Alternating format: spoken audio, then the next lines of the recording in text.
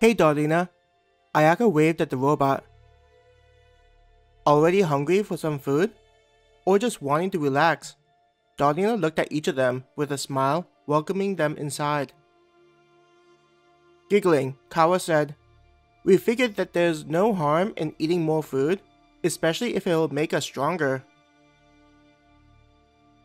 Remembering how the dining building had different levels for people able to absorb higher level energy, it just dawned on Ayaka that this place didn't have the same kind of setup.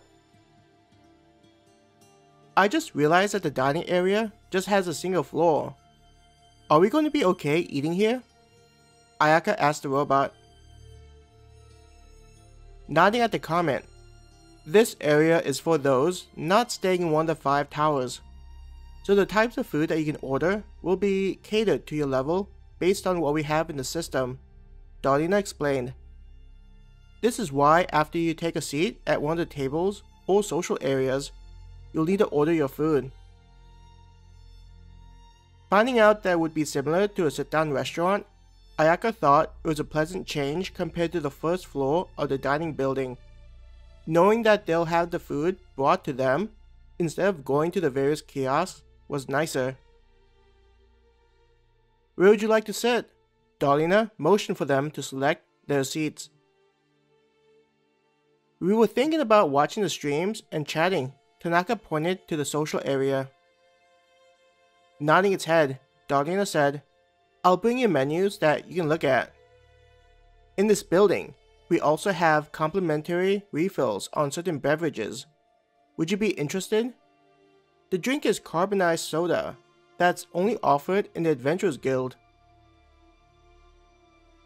Hearing there was a beverage that could be refilled, Ayaka looked at the others grinning. "What do you guys think?" Tanaka looked intrigued by the drink, nodding. "I think I'll have one of those." The others looked at the robot and agreed to try the drink. "We have a variety, which you can switch between for no additional cost. It's only 1 guild point to purchase it," Darlena said. "Could you just recommend one and then we'll keep trying new ones?" Mizuki asked in a quiet voice. "That makes sense to me too," Kawa said. "As you wish." Darlena bowed slightly before turning around to head towards the door. Seeing the door, Ayaka figured that was where they cooked all the food and did the preparations. With Darlena going to get their drinks, Ayaka headed over to the nearest social area with the others. Checking out the other areas, they were relatively similar. Some had more couches, while others only had cushioned seats. The different arrangements were likely to work with people who wanted to sit next to others or those that wanted to be by themselves as they talked. But for them, this was a social opportunity to get more comfortable with one another. This would mean that sitting at couches made more sense. It would have a more intimate feel. Ayaka sat down on one of the couches. Next to her, Kawa took a seat.